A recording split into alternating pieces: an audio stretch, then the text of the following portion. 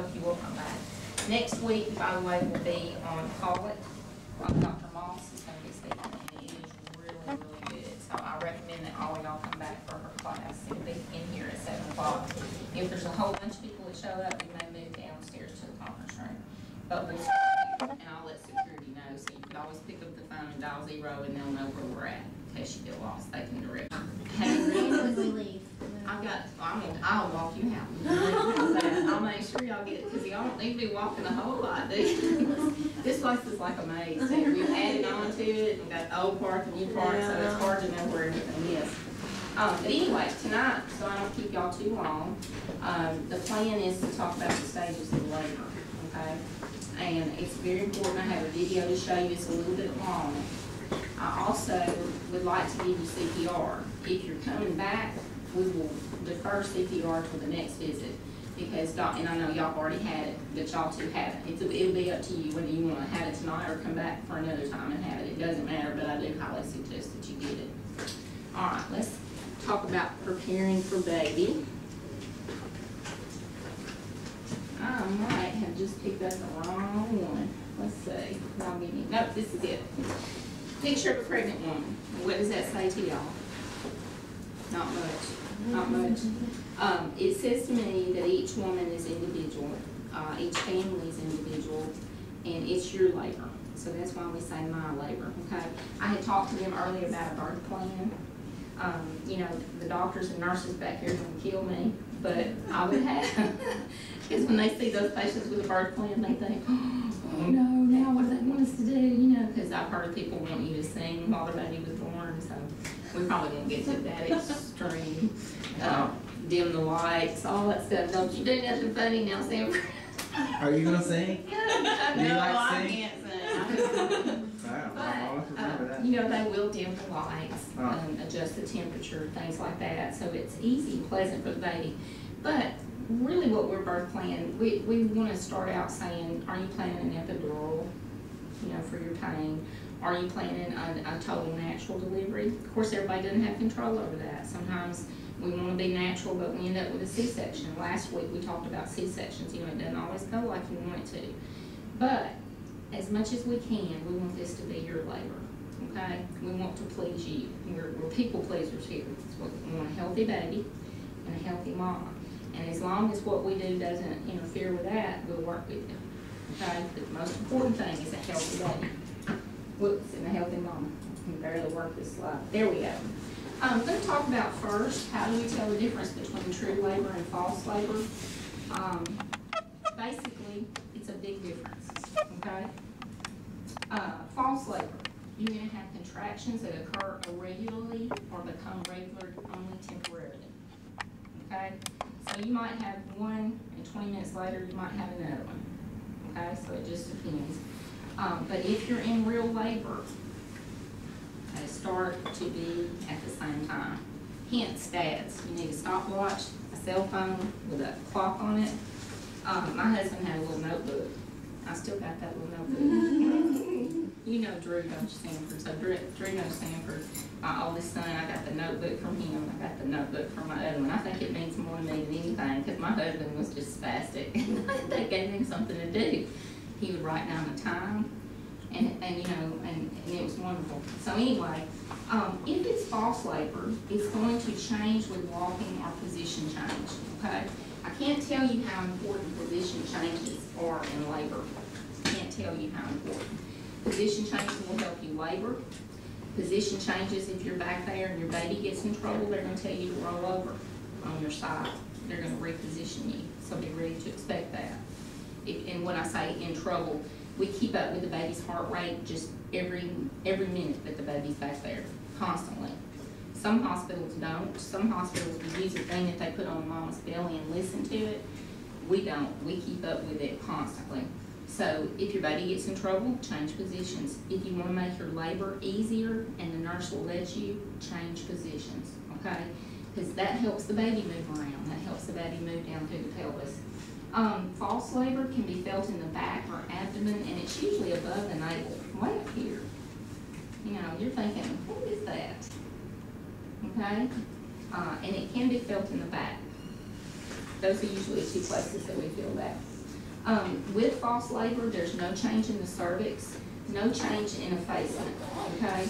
Effacement is thinning of the cervix and widening of the cervix. The cervix just kind of, it's like, y'all, it is a miracle, absolutely, because the cervix it goes from about this small to 10 centimeters, so the baby's head can get through.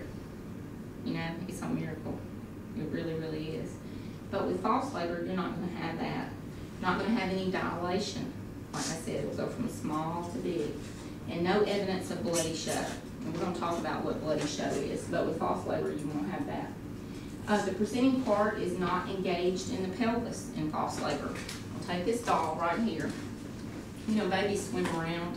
Y'all felt one move, and they got sideways, you had to kick you in the ribs. Boy, that really feels good. Or they get down on your bladder, bounce up and down.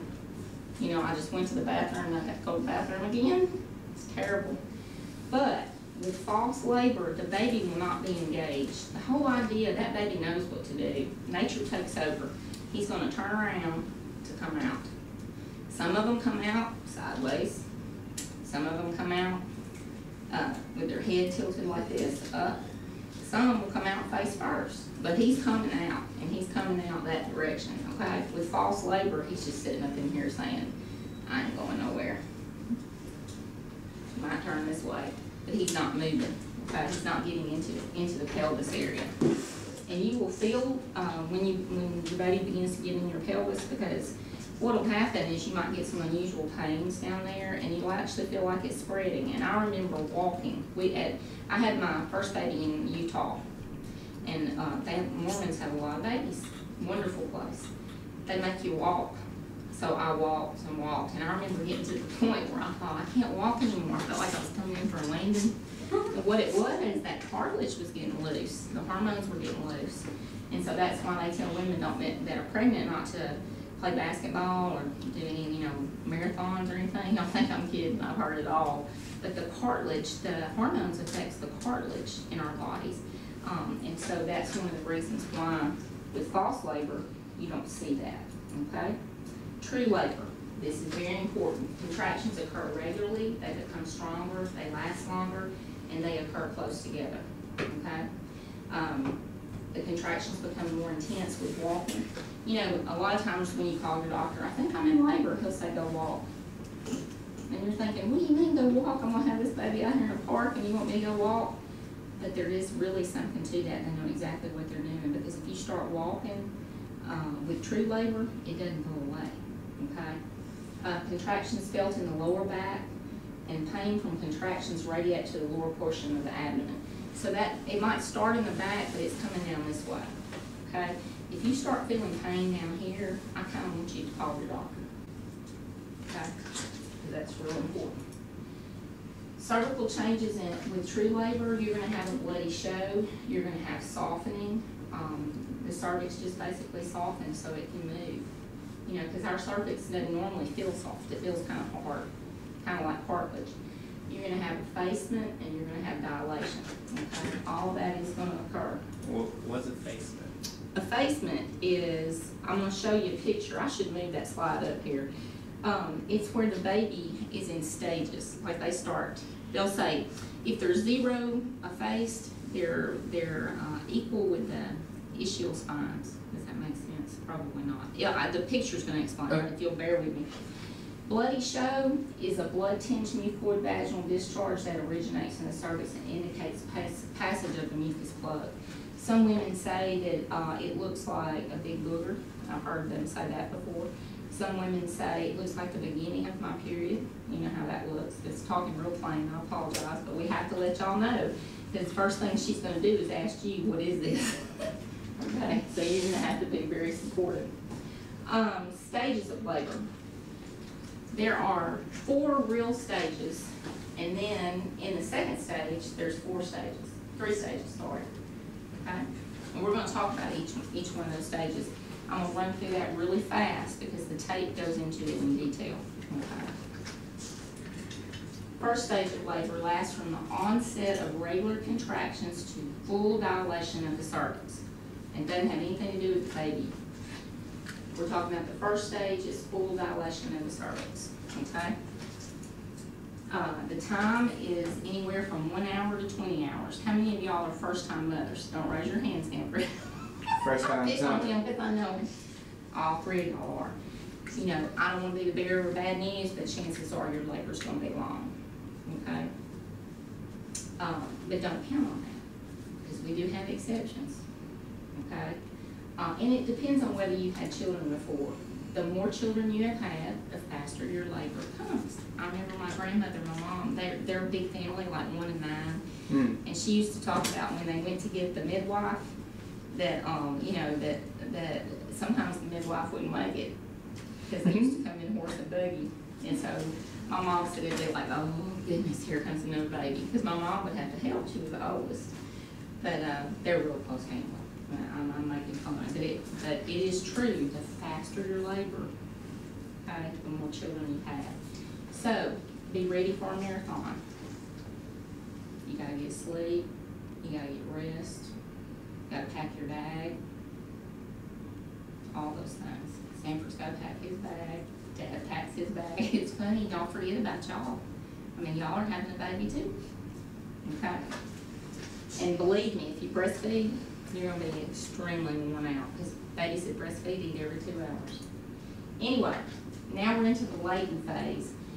We see more progress in effacement. The cervix becomes larger in order for the baby to be delivered appropriately, and not much change in the baby's position down the canal, okay? That's the latent phase. Active in transition stage, you're going to see a lot of dilation of the cervix and increased rate of descent of the presenting part. You will begin to feel pressure of the head and the pelvis. You begin to feel some, you know, some stretching, some burning. Some women really never ever say that it's really painful, and then some women say that's the most painful experience I've ever had in my entire life. It's your labor. You know, your pain tolerance may be very low, yours may be very high. We don't know. So, as nurses and doctors, we try to be prepared for anything. It's your labor, we're going to work with you. Second stage of labor is the time the cervix is fully dilated to the birth of the fetus, okay? If they tell you you're fully dilated, you're fixing to have a baby. Usually, when they tell you that, you've dilated to 10, and your cervix looks something like that. So you can see the top of the baby's head, and they call that crowning, okay? You'll begin to see hair. It's wonderful, because we know that if we get that far, you are almost there. Now, I wish I could tell you that you won't be tired or exhausted. You probably will be. But when we say crowning, give me all you got, okay? We want to get that baby out of there,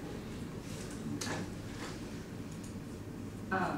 In the second stage of labor, women who've had babies before, it lasts about 20 minutes. And women who've never had children, it lasts about 50 minutes. So I would say you're going to have an hour, 20 minutes to an hour of real pain, okay? You can do it. If you choose to get an epidural, you won't even feel that. You'll just feel the movement, okay? The second stage of labor, the first phase is complete dilation of the cervix. Second phase, contractions resume strong, bearing down efforts. Fetal station is advancing. And the third phase is crowning until birth, okay? So you see it's just a progressive thing that we're getting here. Third stage of labor is birth of the fetus until the delivery of the placenta, okay? I'll tell you what happened to me. I thought I had my baby. I was laying there holding him, just enjoying him, thinking this is just the most wonderful thing I've ever seen. All of a sudden, I felt this huge contraction, and I thought, it's another baby. I said, they've missed a twin. I mean, I really did. And what it was the placenta, okay? So be prepared for that. Now, Is that one painful too? it is, but not, you're so happy, Sanford, that it's over with, that your baby is here and beautiful and healthy and you're holding it. I think women could stand any amount of pain. It is amazing to me when the baby comes out, you forget all about your pain. I mean, you really do. You just, and you know, right now, I can't even remember mine. Just very briefly can I remember it. I remember telling my husband, no, this is the last child you will ever have. You better enjoy it. And a few other words. You know, so dads kind of have a hard way to go. So, when that placenta is delivered, you know, this is usually where dads just hit the floor. If they're they're not prepared for it, okay? Think of this, picture in your mind, it's got this cord attached to it, okay, which you've cut, because you're the dad, so you've cut the cord. And then mom has this huge expulsion of stuff. It comes out, and the first thing the doctor does is pick it up and start looking at it. Now, what would he be looking for? Retained placental parts. That will get you in trouble, okay? Because what that does, if you retain any placental parts, it could cause you to bleed. So the doctor makes very sure that that placenta is completely intact, okay? One side's smooth, the other side looks like liver. So if dad's not completely exhausted enough from just the labor process itself, that's maybe when he hits the floor, okay? Because you're sitting there thinking, I've made it through the baby. My baby is beautiful. And you get this huge relief over you. And then you see the placenta, and it's like, oh, that's when I have seen dads get sick. So be prepared for that. Third stage of labor may last up to 3 to 5 minutes, may last up to 30 minutes. It separates with the third or fourth contraction. So I told you one big contraction. It really is a little bit more contractions than that. You'll feel it build up, okay? And then you'll see that it goes out. The fourth stage of labor is the first 2 hours after birth. Now, I can't say enough about this time right here because being pregnant's hard. Our body goes through a lot of changes. You know, we go through changes physically, mentally, hormonally, and so your body's going to adjust back right quick. You may be laughing, you may be crying, okay? You may be exhausted, you may be cussing your husband, you may be saying, come here and hug me. We don't know how you're going to act. Your blood pressure may be sky high, it may be low. What we hope is everything goes smooth, but expect a blood pressure cuff on your arm, expect an IV, okay? The blood pressure cuff's going to be going up every 15 minutes. That kind of hurts a little bit, so be ready for that. As soon as we get through the 2 hours, it usually comes off to where they do it every hour, every 2 hours. Okay, we'll be checking your temp, we'll be checking all those things. Pain management for labor. This is really important. And Sanford, I hope you're at home because I want you to hear this. This is where you take over, where dads take over, okay? There are pressure points in your body. I'm not going to go over those. You can look those up online. The reason why is I don't even want you experimenting with them until you come to the hospital and look them up, okay? Because they can induce labor. There's partner massage. Partner massage is wonderful. Some women like the top of their head rubbed right here. Some women like their shoulder rubbed. Some people like hand massages, just massage my hands, you know. It's just whatever she wants is what she gets. Sounds funny, but that's what you need to do. Work with her, okay? Because y'all are so important to the labor process. I'm talking about dads right now. And moms, communicate that with them, to them. If you're hot, tell them, I'm hot, I'm burning up, get a fan. If you're cold, get me some blankets, you know. That's where dad's going to come in handy. And what we find with massage a lot of times is called the gate control theory. If I had this baby right here, and say I was gently turning this baby over on his back, if I was pinching the baby and rubbing the baby's foot at the same time, the baby's less likely to feel the pinch. Now, don't go home and pinch your baby, but it was an example, okay? If I'm pinching you with this hand and I'm rubbing you gently with this one, chances are you're going to feel the rubbing gently and you won't feel the pain. They call that the gate control theory. So if we can get dads rubbing mom somewhere, rubbing her feet, rubbing her hands, rubbing her hair, if we can get dad to do that, chances are she's not going to feel the pain as bad. Okay, that's the gate control theory. Progressive muscle relaxation. You can practice this. This is good for everybody if you've had a really stressful day at Walmart. Okay, you wanted to just get after a customer, but you never can. Because what? Because just customers always right. You know what I'm saying? What you can do is take your hands and start at your fingertips and contract your fingertips, contract your hands, contract your wrists, contract your arms. You get the idea? So I'm working all the way up my body. You know, if you can contract your brow. And then what I do, I relax my fingertips, I relax my hands, I relax my wrists, I relax my shoulders, and I work all the way through my body. And I don't go to sleep. I saw you closing your eyes. What you want to do is practice that though. Don't wait till you get in the hospital to practice that, okay? And you can practice that together.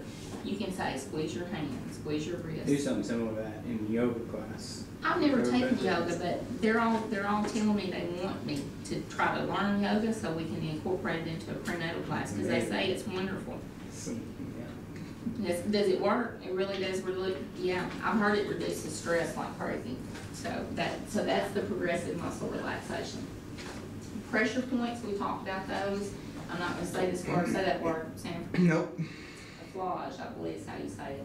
It's light stroking usually of the abdomen in rhythm with breathing during contractions. So I'm gonna show you, it's kind of like,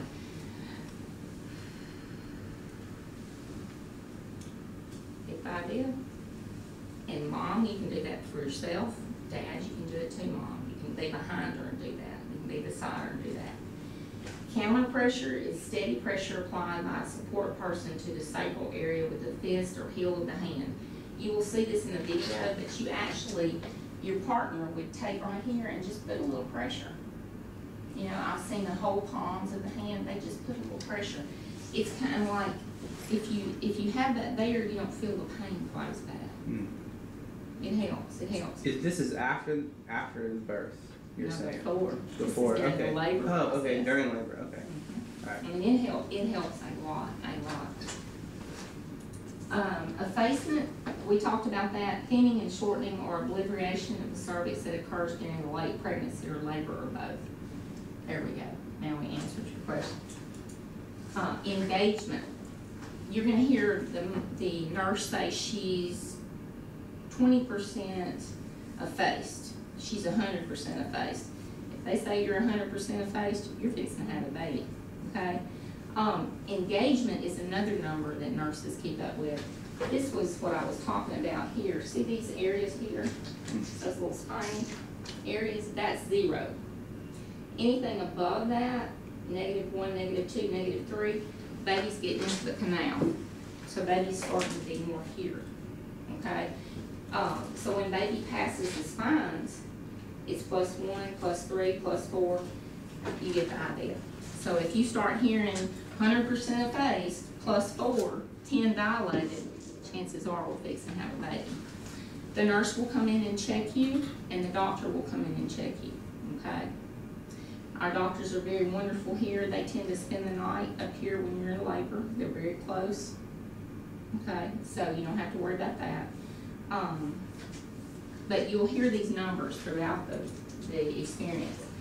Pain. The woman and her partner should be encouraged to experiment with different types of massage during pregnancy to determine what might feel and be most relaxing during labor, okay? I would highly encourage y'all to do that. Because dad is like, he's your advocate. Your nurse is your advocate too, but she's worried about your blood pressure. She's worried about your heart rate. She's worried about, are you breathing good? What's that baby's heart rate doing? Dad is worried about the temperature in the room. Has she had some ice chips? Does she need a wet cloth? You kind of get the idea. It's not that the nurse doesn't worry about that, but that's dad's total focus is to make you happy during that time, okay?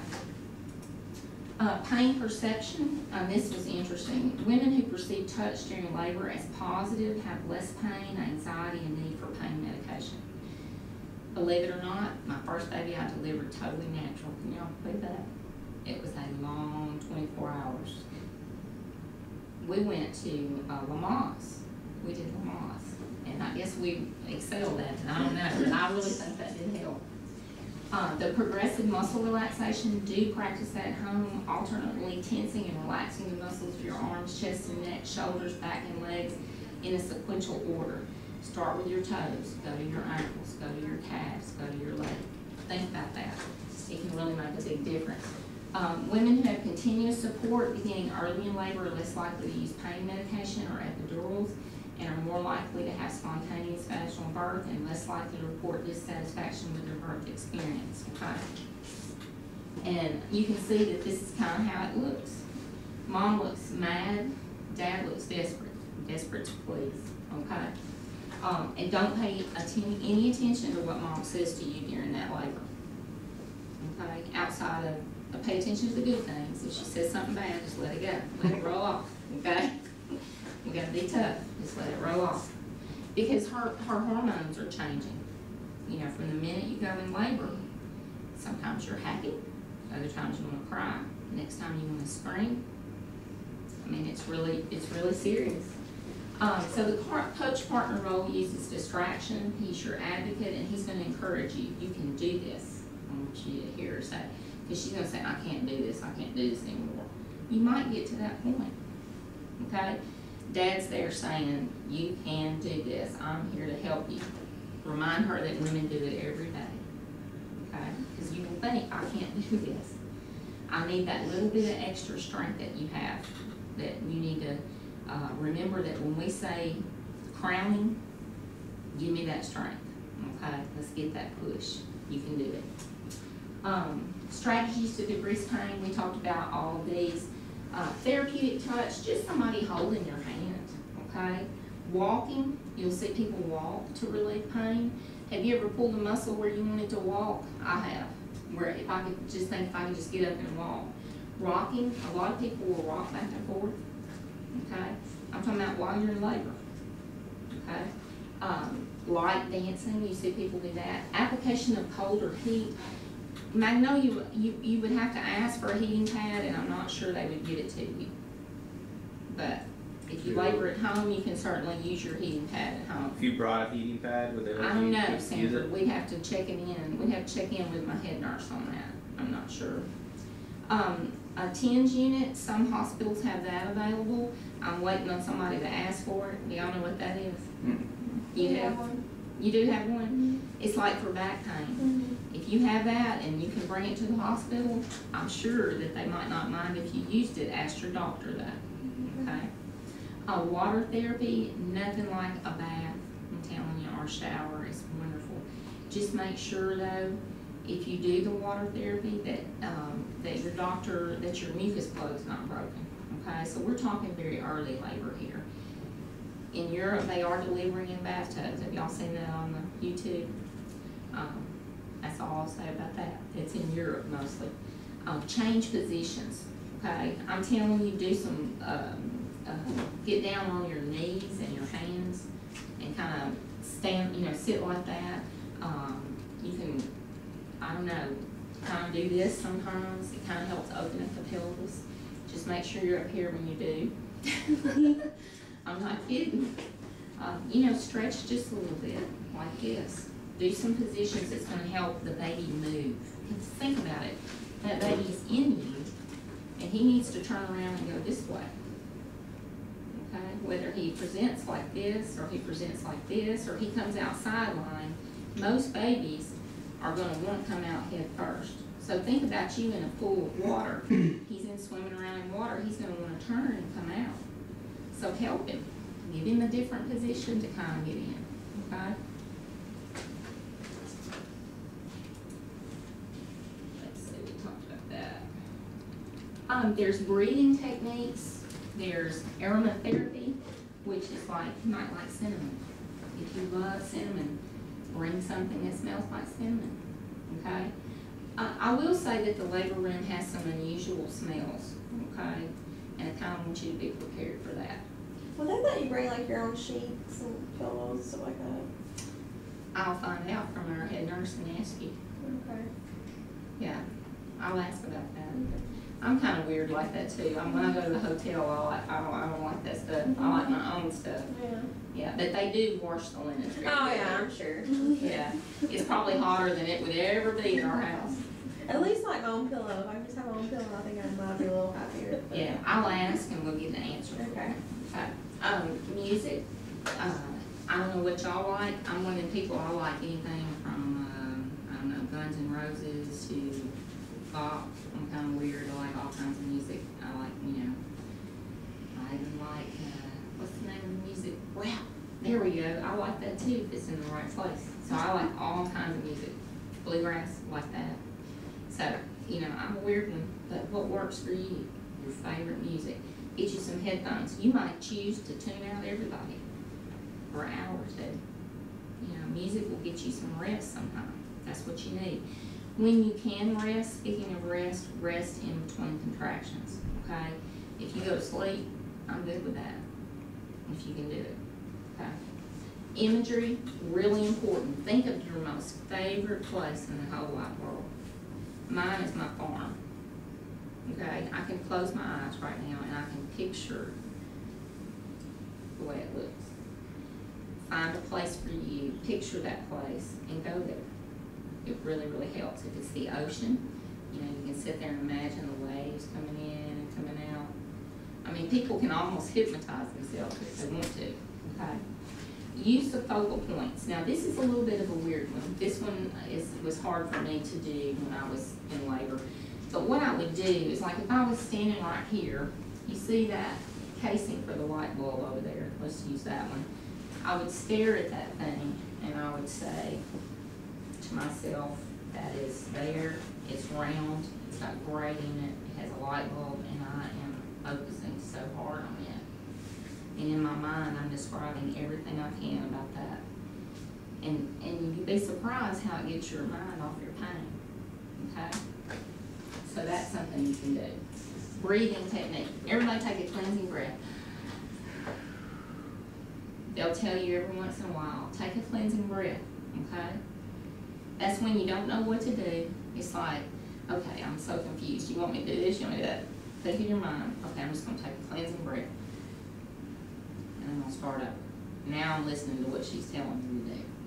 Slow pace breathing, we're gonna talk about that. There's a modified pace breathing, a pattern pace or panic flow breathing. I believe they're on the next slide. Or they may be on down. But anyway, cleansing breath, relaxed breath in through the nose and out through the mouth. So, and you want to use that at the beginning and end of each contraction, okay? So you're kind of catching air there. Slow pace breathing, it's 6 to 8 breaths per minute. It's performed at approximately 1/2 the normal breathing rate. So you're slowing your breathing rate down. And you go in, 2, 3, 4, out, 2, 3, 4, in, 2, 3, 4, out, 2, 3, 4. Now, Dad, this is Stanford. This is where y'all come in play, okay? Because you remember, take it in, and 2, 3, 4, out, 2, 3, 4. It's hard for me to do it and count, but you get the idea, okay? And that just kind of slows everything down. Because I'm going to tell you, I don't know about y'all, have you ever stomped your toe and it really, really hurts? The first thing I do is start breathing fast. Like, that's going to make a difference. I start going, well, I'm going to tell you, it starts hurting down there, and that's what women want to do. We want to start breathing fast. When we do that, the baby doesn't get good oxygen, okay? And we need, the only thing we care about right now, no, not the only thing, we care about you, but we care about that healthy baby. We want that perfect, healthy baby. So we need to slow that breathing down, okay? Just like when I stomp my toe, I go, I mean, when I really hurt, if you ever really hurt yourself, elbow's a good one too. You'll breathe fast with that. So we want to slow this breathing down. So that's when Dad says, okay, take a deep breath in, 2, 3, 4, out, 2, 3, 4. That's what you'll do there, okay? Then there's the modified pace breathing. It's not more than twice the normal breathing rate, and you just go in and out, in and out, in and out. And that's just like,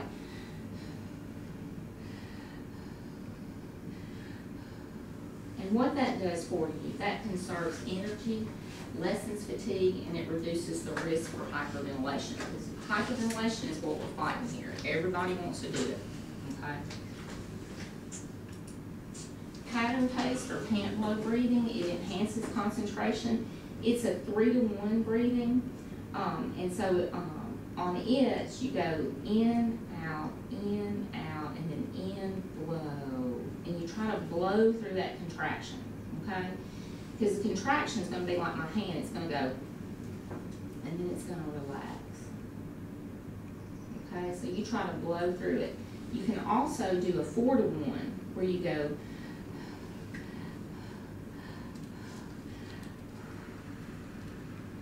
so you're actually blowing through that contraction, okay? Takes a little bit of practice. And then we talked about music. Can't say enough about it. Positioning. Look how she's doing it. Can you imagine how that's helping the baby turn? Giving him a different position. It's also widening her pelvis here. Okay? Very, very important. I have actually seen women on tape deliver this way too. You seen it? No, I was wondering about that. I've been trying to research since I was wondering. Yep, I've seen that. This one, I would not recommend doing this one until you get to a hospital. I'm not kidding, because you're talking about opening up a pelvis, that's gonna help, okay? And plus, you might not be able to get back up if you were like me, because I was kidding. This is a great one. So you've got two people working on you there. You got your leg up high, and notice how she's doing that counter pressure in the back. Oh, I can't tell you how awesome that is. Okay? One person's got your knee. I don't know if y'all like your mom or to be in there or not. My mom made me nervous. So I was like, I wanted my husband. So it was, well, actually she wasn't even there. It was just me and my husband. This is a great position. So you're distracting her. She's leaning on you. Okay? You can rock back and forth like that. Okay. This is something similar to the bed that we have. So the bed that you get put on, chances are, we have 4 that are not, and the rest of them are. Remind me to take y'all on a tour before we leave too. I'm going to show you the area. But our beds break down. They'll just start coming apart. And so you won't ever have to get off of one bed into another one. Okay. This is a good position. Okay. Always have somebody with you though, because I can envision myself getting down on the floor and not being able to get up. I mean, seriously, when you get ready to right deliver, it's a lot of weight, okay? That's an excellent position. All these positions have one common goal, to help expand the pelvis, okay? Hydrotherapy, we talked about that. Nothing wrong with that, but what did I say about hydrotherapy? Make sure what? Water's not right. And really, I'd like to see your mucus plug there too, okay? Whoops.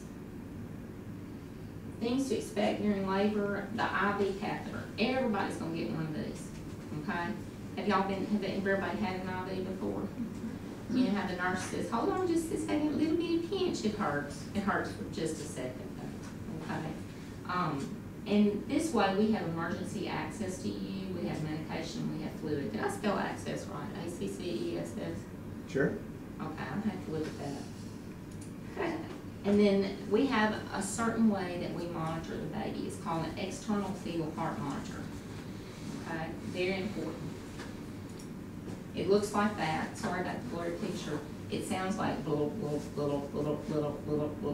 When you have a contraction, it'll go because the baby's heart rate is going up because he's saying, "Mama, squeezing me." Okay, so with every contraction, you kind of squeeze the baby, and he's like, "What is she doing?" That's what we want, though. That's normal. If you have a contraction and we hear the heart rate go down, that's when we get concerned. So that's why we monitor, okay? This is just one way that we monitor. Big O straps go across. They'll continually be coming in, reading position and trying to find the right place to hear the baby's heart rate, okay? And then we have an internal fetal heart monitor. We have 2 different types, okay? We have the IUPC and the FSC. The fetal scalp electrode actually gets screwed into the baby's head. Sounds terrible, sounds awful, but it is so small, it's like that right there. It's teeny, okay? But I will tell you, when your baby's born, if you have one of these, chances are he'll have a little bitty red thing that looks like a little pimple there, okay? It is very accurate. It's more accurate than what's on your abdomen, okay?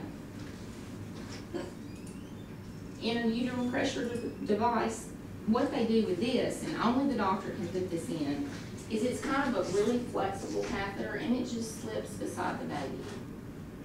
Okay? And that way we can tell the pressure that when you have a contraction, how much pressure is in your uterus, okay?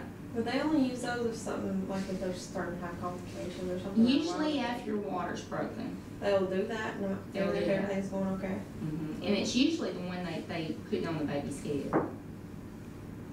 And it's so, I mean, Every time they do that? pretty much, yeah.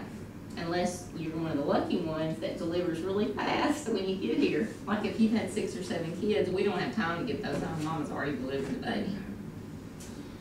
Assisted delivery, there's an episiotomy, there's a forceps delivery, and there's a packing delivery. I don't know, episiotomy is just where you dilate it to 10, and maybe your baby has a little bit too large of a head. Hey, how you doing? Come on in. Come on in here, Daniel. This must be the time every day that the batteries wear out. This is Daniel, he's our supervisor. Yeah, I went to school with him. Did you go to school with Daniel? Oh my God. He's a good guy. So basically the baby's head's gonna expand, okay? And so what happens is we need just a little extra. Okay, so the doctor will make a tiny, tiny little slit, and that'll be just enough for the head to go through. Once the head can get through, everything else usually follows really easy. Forceps delivery, the doctor will slip an instrument in you around the baby and just kind of give him a little nudge, and that baby will poof, okay? Vacuum delivery, it is actually a little handheld vacuum. They squeeze it. It gets on the baby's head, it gives a little sucking pressure. The labor and delivery doctor kind of bears down, kind of pulls just a little bit, and the baby goes poof. The thing about vacuum deliveries is they're wonderful, but I gotta tell you a story. I had Chad was one of my partners over there at Magnolia Learning Institute, and it was so funny because they gave us a bunch of stuff from labor and delivery that was expired. So Chad takes it and puts it on his head right here. And he pumps it up, and for 3 weeks, I looked at that spot on his head. And every time I looked at him, I could not quit laughing. Because literally, you can put that suction on the table, and it will pick up the end of the table with so much suction. And Chad didn't know that. So he wore like a surgical cap for like 3 weeks. So it was pretty funny. So vacuum delivery is good to my heart. But if your baby gets a vacuum delivery, it may be that the baby's head is kind of red here. But isn't that so much better than a C-section? And so what you gotta think is it may take a week for that to go away. It's just a little suction, okay? Also, remember that the baby's head has to go through your canal, and there's places in the skull where it's not fused. They used to call it a soft spot. Remember that your baby may come out and one side of the head may be a little larger than the other. Or this got a big old bruise on this side and this side doesn't.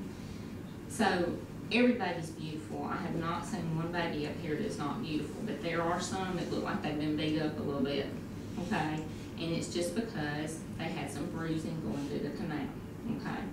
Now I want you to picture this though. Think about when your baby's going through your canal and something grabs him right here and kind of squeezes on its way out. Do you know what that does? All of those other secretions in his lungs, that fluid that he's been breathing, that gets squeezed out all at the same time.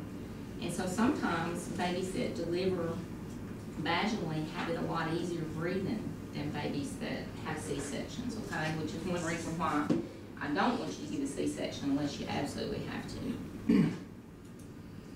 Epidural. Now, I've been sitting up here talking about natural labor and how wonderful it is, and it is wonderful, but it's not for everybody. We're going to stick with your plan. If you already know you want an epidural, make that known to your doctor, okay? And that is the end of this. Any questions? Let's watch that tape, because it really is good. Does anybody need a break or anything? Go back and anything? Okay. I may have to call on Sanford here to work my video. Let's see. It usually works for me.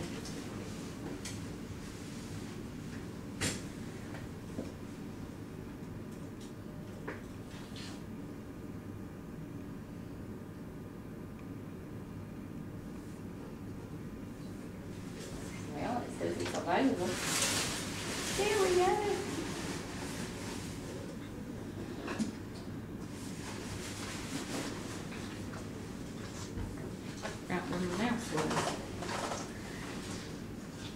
Jennifer, you have some serious gadgets. I don't like those though.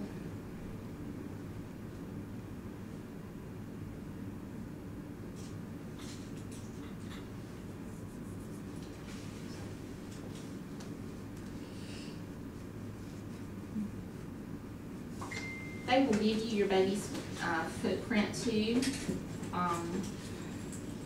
And for the first hour, I would, if it were me, I would try to have that just for my baby and me and dad and whoever else you wanted in there. Why do we not have sound?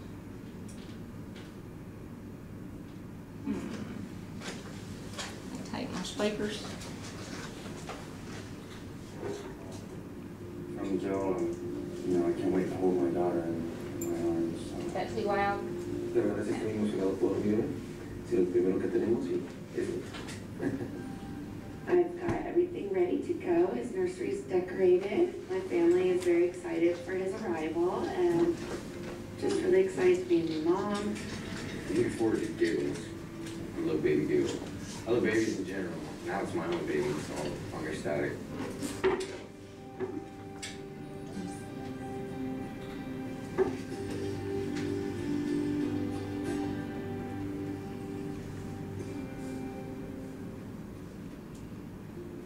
This video will take you on an exciting and unique journey through the labor process. From inside the body through vivid animation, and from the outside with real birth footage. As you take this tour, you'll gain a deeper understanding of the physical and emotional changes that happen throughout the different stages of labor. Knowing what to expect can give you confidence during your own labor, from your very first contraction to the arrival of your precious new baby. See that cheesy looking stuff on them too? That's so important for the baby. That's what's protected that baby from the moisture inside you. But do expect to see that on your baby, because that grosses some women out. But it's just Seeing the just anatomy of pregnancy will help you understand the physical changes that occur during pregnancy, labor, and birth. This image shows the inside of a pregnant woman with her baby at full term. The baby lives inside of her mother's uterus. This is a strong balloon-shaped muscle that will contract during labor. The bottom part of the uterus is the cervix. A mucus plug fills the cervix and prevents outside germs and bacteria from reaching your baby. Below this is the vagina, which is also called the birth canal, because it will be your baby's passageway into the world.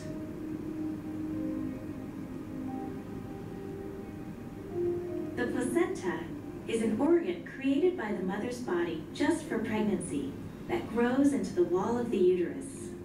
The placenta makes pregnancy hormones, carries oxygen and nutrients from mother to baby, and removes waste from the baby's blood. The umbilical cord carries blood back and forth between the placenta and the baby. Growing out from the placenta is the amniotic sac, which is also known as the bag of waters. The water inside the sac is called amniotic fluid.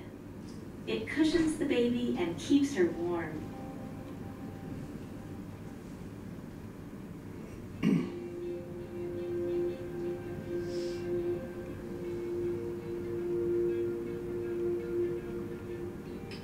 Pre-labor signs are signals that your body is getting ready for labor. These are physical and hormonal changes that usually happen anytime from weeks to hours before you go into labor. During the last months of pregnancy, you will most likely feel some warm-up contractions, also called Braxton Hicks contractions. These contractions are caused by the muscular wall of the uterus gently tightening and relaxing to build strength for the work of labor and birth. Many women feel them in the front of the uterus. Warm-up contractions are not strong or frequent enough to open your cervix as true labor contractions will, but they can cause your cervix to become softer, start to thin out, and open a little bit in preparation for labor. Warm-up contractions can be uncomfortable but aren't usually as intense as true labor contractions. Also, unlike the contractions you'll have during labor, warm-up contractions have no regular pattern, last less than 30 seconds each, and will eventually fade away. I have had Braxton Hicks contractions for the past week, I think, but they have not been strong or anything. I do feel kind of like pain in my back.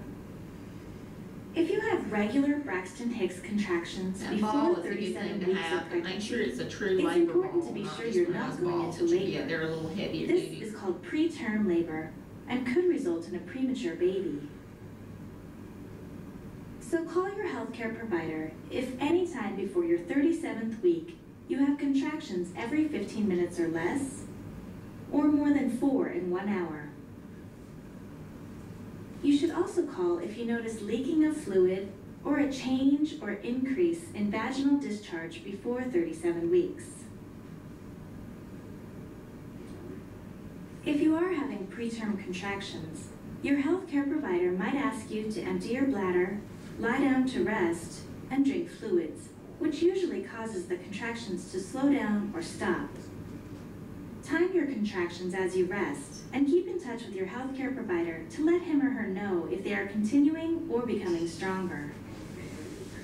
If they don't stop, medication may be given to try and prevent preterm labor and give your baby more time to stay inside of you and develop. Another sign that labor is near is when your baby drops deeper into your pelvis. This is called lightening or engagement. And for first-time moms, it usually happens about 2 weeks before labor. Some moms might not even notice it happening. It's called lightening because you will probably be able to breathe more easily since your baby is no longer pressing against your lungs. There is also less pressure on your stomach, so you might be able to eat larger meals and get some relief from heartburn. However, you will probably feel more pressure on your bladder after the baby drops, which means more frequent trips to the bathroom. I tried to not drink before I went to bed because I would always have to constantly pee and get up in the middle of the night to go to the bathroom. So, but then I felt all dehydrated. I don't know, I couldn't find a happy medium. Another sign that labor may be near is the release of the mucus plug. As you get closer to labor, your cervix begins to thin out and open. This releases the mucus that has kept the uterus sealed during pregnancy. Some women notice spotting of blood or mucus when the plug is released. This usually occurs a few days or weeks before labor, or for some moms, right at the start. Other pre-labor signs include a weight loss of 1 to 3 pounds, a backache causing restlessness, diarrhea, and the nesting instinct, which is nature's way of getting you to prepare your home for your newborn. You start cleaning up, watch out. Like deep cleaning. Watch out.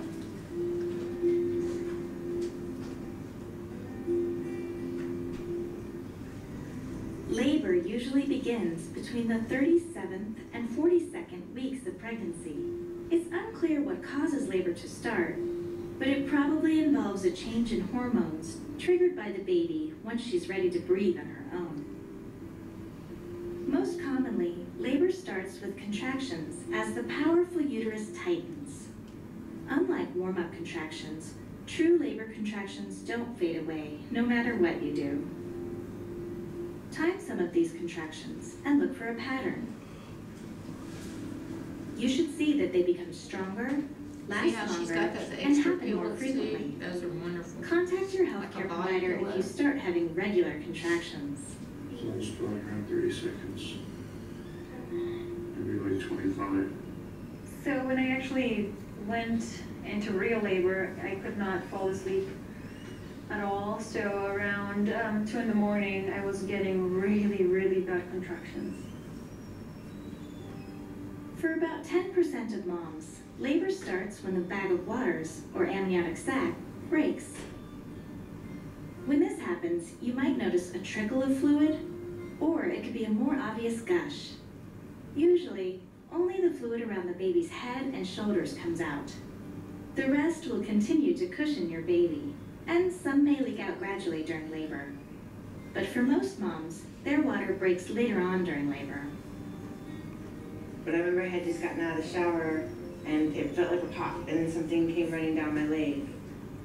If your water breaks, contact your healthcare provider. Use the acronym COAT to remember what you'll need to report about the fluid. COAT stands for color. Was it clear or brownish? Odor. Was it odorless or did it have a strong smell? Amount. Was it a slow leak or a gush of fluid? And time. When did you notice it? Usually the breaking of the water signals contractions to start, either soon after the bag ruptures or within a number of hours.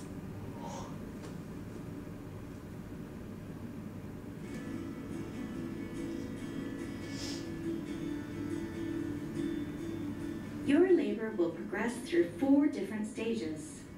During the first stage of labor, contractions cause the cervix to thin out and open. Once your cervix is open completely, the second stage of labor begins, and it includes pushing and the birth of your baby. In the third stage of labor, you push out the placenta. Finally, in the fourth stage of labor, you and your baby recover from childbirth as you hold and breastfeed her. The total length of labor can vary widely, from as little as 6 hours to 24 hours or more. Labor is usually longer if you're having your first child, and shorter if you've already had a baby. While average lengths for the different stages are provided in this program, keep in mind that the length of your labor may be quite different.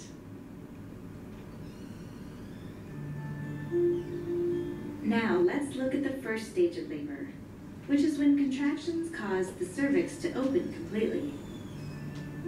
The first stage has 3 parts: early labor, active labor, and transition. The first stage lasts an average of 14 hours for first-time moms. Let's take a closer look at early labor.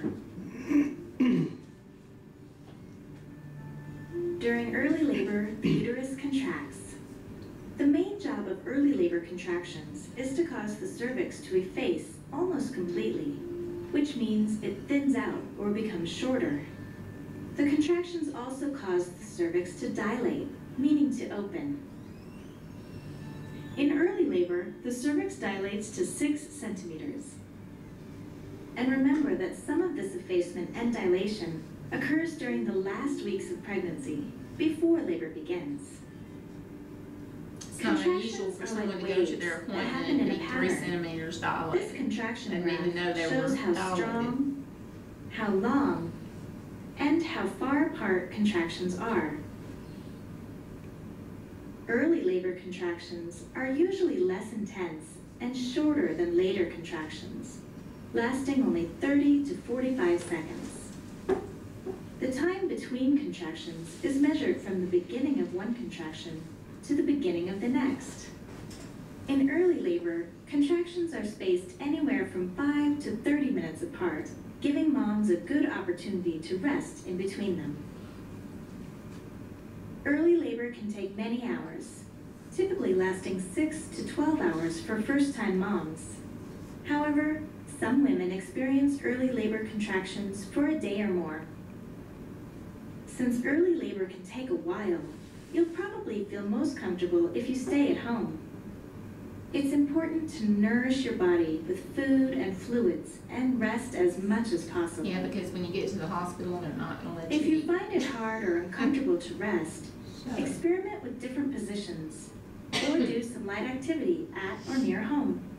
Different things that I would do to manage the pain during early labor. I would walk around a little bit. I'd kind of like rock back and forth. You like the cat stretch and the kind of letting your belly hang. During labor, it's not just your body that will go through changes. Your emotions will change throughout the process too. During early labor, it's common to feel excited, knowing your baby is finally on the way. You might also feel a bit anxious, wondering about what lies ahead. Emotionally in early labor, I was calm. I was calm and content. Partners and support people play an important role in helping moms stay comfortable during the different stages of labor. In early labor, support people can help mom rest and relax, take a walk, and help her pass the time by reading with her, playing card games, or doing other easy activities.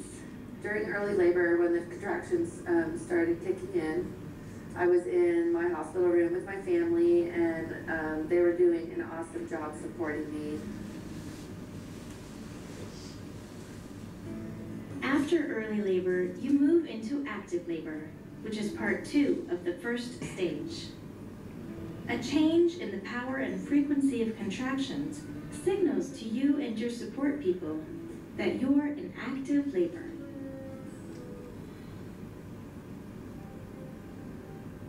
During active labor, the uterus contracts more frequently and with more intensity.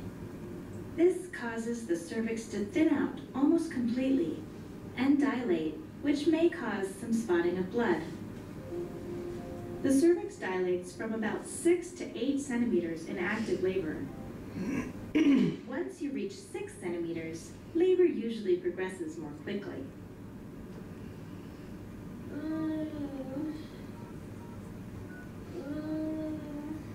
Do you feel like you want to head into the birth center? Yeah, I think so. Women are usually advised to come to the hospital or birthing center around the start of active labor, when their contractions are 4 or 5 minutes apart and last a minute each.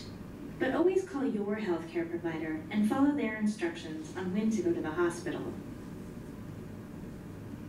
I decided to go to the hospital because my contractions were stronger. I was not being able to breathe them out anymore. I was just really tired, and I felt like this baby was really coming. When you arrive at the hospital or birthing center, your nurse or healthcare provider may check how far you've dilated by doing a pelvic exam. You're doing great. 4 centimeters, yeah.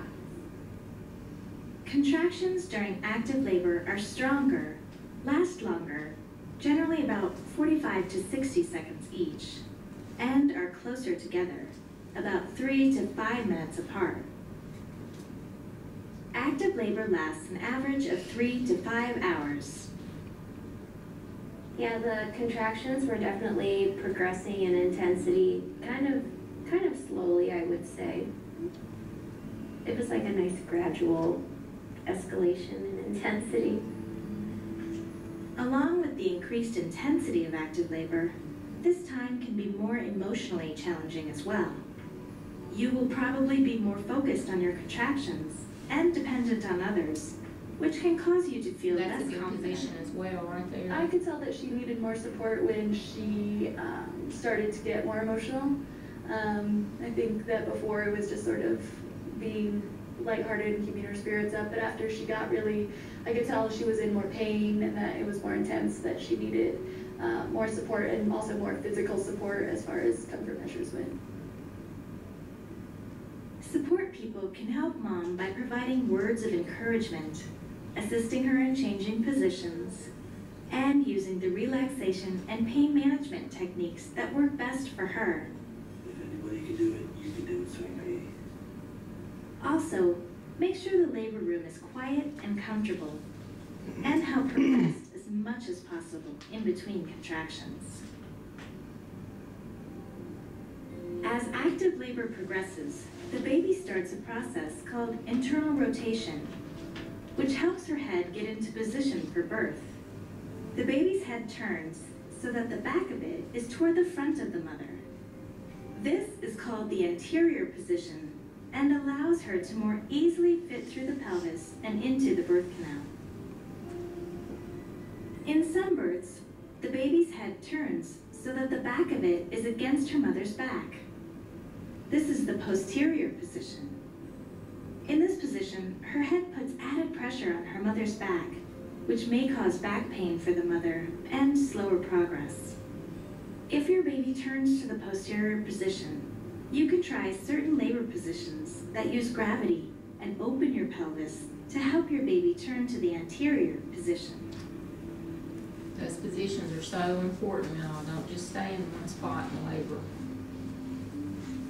The third and final part of the first stage of labor is called transition, which is usually the most intense part of labor, but also the shortest. You'll probably throw up during that time.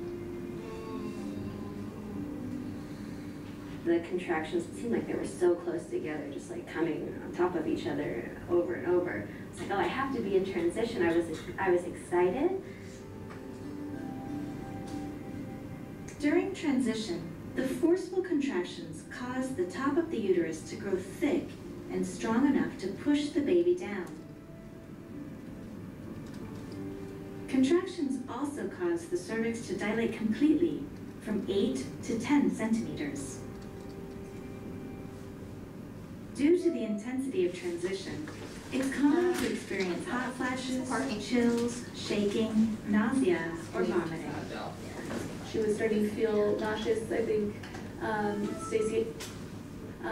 Stacy and I were pretty much next to her bed the entire time until she was ready to push, just supporting her through the feelings of sickness. Contractions during transition intensify quickly and might have 2 or more peaks. They last 60 to 90 seconds each and are 1 to 3 minutes apart, allowing you very little time to rest in between. Transition usually lasts anywhere from 30 minutes up to 2 hours. Because of the physical challenges of transition and the length of time you have now been in labor, it's likely you will feel a mix of intense emotions, ranging from being confused to irritated to even angry. It's helpful to stay determined, knowing you are getting close to the pushing phase.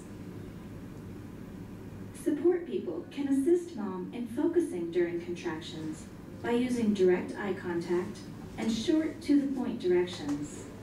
They can also encourage her to rest in between contractions and give her extra emotional support to keep her from getting discouraged during this intense period. It may help to remind her that each contraction brings her closer to the birth of her baby. The cold wrap was great. I remember that too. Because you're so hot and sweaty, the cold wrap was actually what I was focusing on, was the coldness when it hit my body. So when he would put that on, that's taking my mind off the pain a little bit. After transition, labor progresses to the second stage, where you will push and give birth. Once your cervix is fully dilated, you might feel an urge to push right away, or your contractions might seem to slow down or stop for 20 minutes or more before you feel the urge to push. The body's You can use resting this during time that to get time. some much-needed rest. Good, I feel like she's in a good position. Yeah. Second stage contractions are less intense than transition contractions, but still powerful enough to push your baby down. They last 60 to 90 seconds each and are 3 to 5 minutes apart. The second stage can be as short as 20 minutes or last as long as 3 hours or more. As second stage contractions build, most women feel a strong urge to bear down and push. I do remember like feeling like the need to push and like the need to just be done with it. And my body was like telling me to, so it was very noticeable. Cuando empezó a tocar Jackie, de verdad me entró un sentimiento de felicidad. The mix of emotions you experience entering the pushing stage can be overwhelming. You might feel relief and energy from a second wind.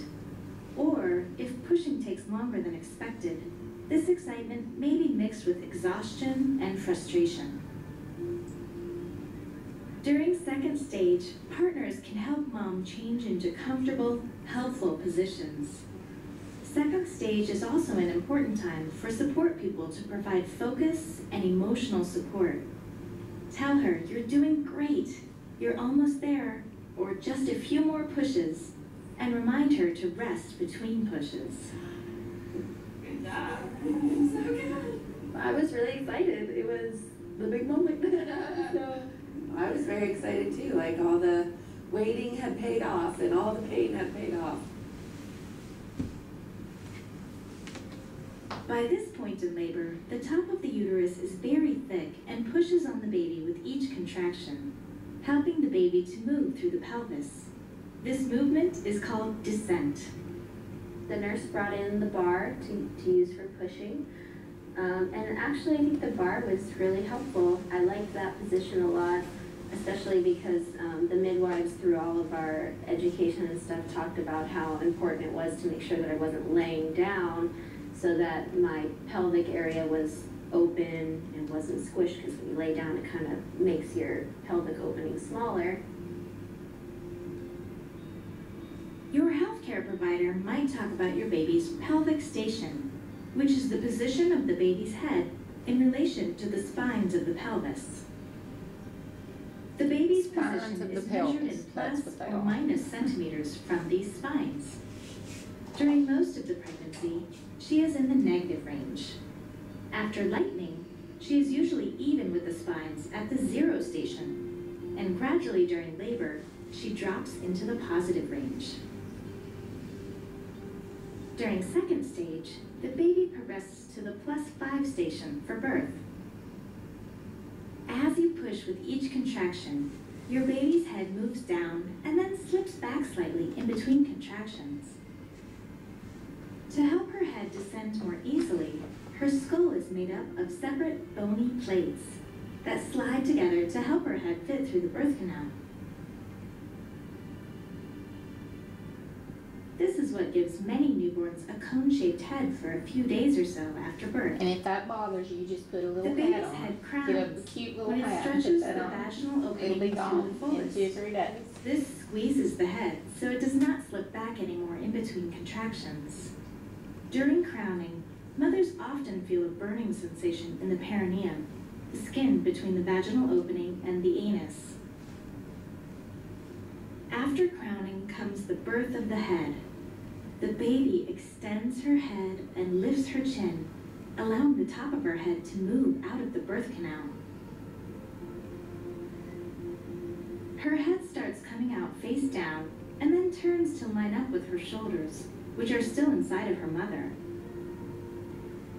With the next push, one shoulder comes out and then the other. After her shoulders are out, the rest of her body slips out and she is born. And that cord looks so much just like that. That's the part that y'all will cut, the dads will cut if you want to. The doctor will hand you the scissors and you'll cut where he tells you to. And they usually give you those scissors for key too, which is kind of neat. Some people bronze them.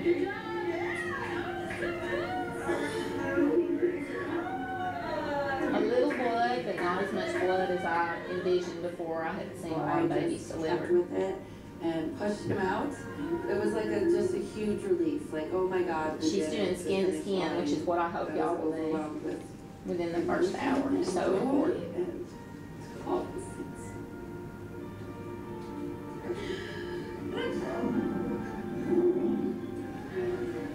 It's just so neat, everyone you see. I was just like, oh my gosh, so this is over, but this little thing that wasn't here and my tummy is now out, and oh God, it was just such a great experience.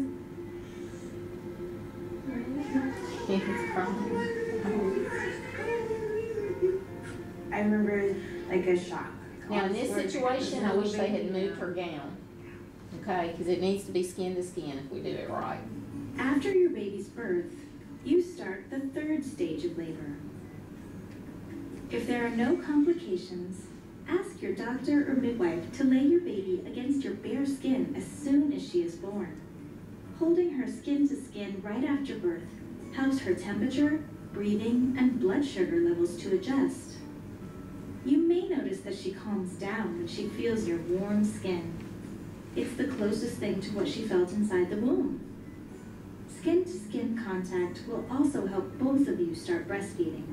In fact, feeding her within the first hour of life has shown to have a positive effect on long-term breastfeeding and milk production. skin to skin was great. I feel like it was the right thing to do. You know, they needed that bond, that instantaneous bond. I was expecting. And babies will be wide-eyed, they'll look at you during that period, they have a period of alertness. One of those. Because I always try to step back out of the way, I don't want the baby to think I'm their mama, you know? A few minutes after They'll be birth, looking the around. umbilical cord is clamped and then cut. There are no nerve endings in the cord, so the baby doesn't feel anything. Intense labor contractions end with the birth of your baby, but after a short break, you'll feel milder contractions that will signal the delivery of the placenta.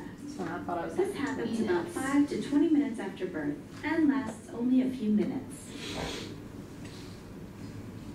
The shrinking of the uterus after birth causes the placenta to separate from the uterus. Once you push the placenta out, it will be examined by your healthcare provider, although you'll probably be paying more attention to your newborn. After you deliver the placenta, your healthcare provider will massage the top of your abdomen to help your uterus start And to it'll be shrink. quite firm, and her prevent too massage much will, bleeding. so, you know. This I massage can remember be that, very I remember thinking, uncomfortable. man, she's trying to So kill try me. taking deep breaths to help you manage the discomfort. The first few hours after the placenta is delivered is the fourth and final stage of labor, as you and your baby recover from labor and birth. During the fourth stage, the uterine muscle becomes firmer as it continues to contract. The uterus shrinks to about the size of a cantaloupe in the hours after birth. The uterus continues to contract and reaches its usual pear size about 6 weeks after delivery. You might feel mild contractions called after pains as the uterus returns to its regular size. These aren't nearly as strong as labor contractions, and they'll lighten up in a few days or weeks. Breastfeeding also helps this process along. You will have some normal bleeding from your vagina, which the nurse will monitor, along with your blood pressure and other vital signs. At the same time, your baby will also be observed periodically. In the third and fourth stages, your body makes hormones that help you bond and fall in love with your newborn. They also increase your urge to protect and nourish him or her. During this time, it's recommended that you and your baby remain together, skin to skin.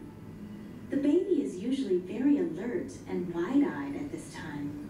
You and your partner's loving attention helps your baby adapt to life outside the womb. In the hours and weeks after birth, think of mom and baby as one unit that stays together, just like it was during pregnancy. On top of helping breastfeeding, keeping mom and baby together with regular skin-to-skin contact helps the whole family bond. Bonding with your baby and like her feeling you and you feeling my baby, it's just, well, I don't know, I just thought, well, this is mine. She is mine, so, and I felt her and it was real to me, so that's what I felt. Me hizo sentir así como completo, me hizo sentir esa parte que yo buscaba, que era la de sentirme padre. You've reached the end of this journey through the stages of labor, and hopefully now you feel better prepared for your own labor. Remember that from the first signs of pre-labor through breastfeeding your newborn, your body is specially designed to give birth to and nurture your baby. Trust your own body and follow your instincts as you experience your own birth miracle. I felt a bond right away with the baby. She was kicking me and she's poking me and wiggling inside of me, and then all of a sudden she's laying on my chest. It was great. Looking back, I don't think I would have changed anything about my birth. I feel that I had a really good birth. It was an amazing experience for me. I think next time, if and when we have another baby, I will be a lot better prepared and a lot less worried. I mean, there's nothing like the feeling of love between parents and their child. It's all consuming. The best part about being a new mom is having this little life in the world to support and love and just dote over, and just the love that you can bring.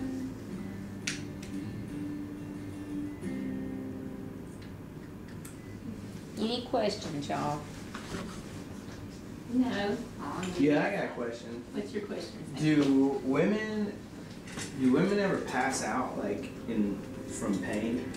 I have not ever seen that, but I don't know. I have to do more investigation on Oh, I'm just curious.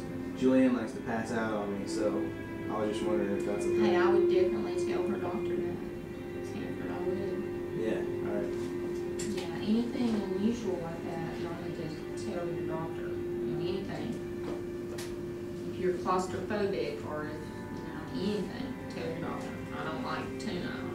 I don't like pickles. I mean, tell them, because people, we even get people that are allergic to peanut butter up here. It's just strange things, so tell your doctor. Well, that concludes this.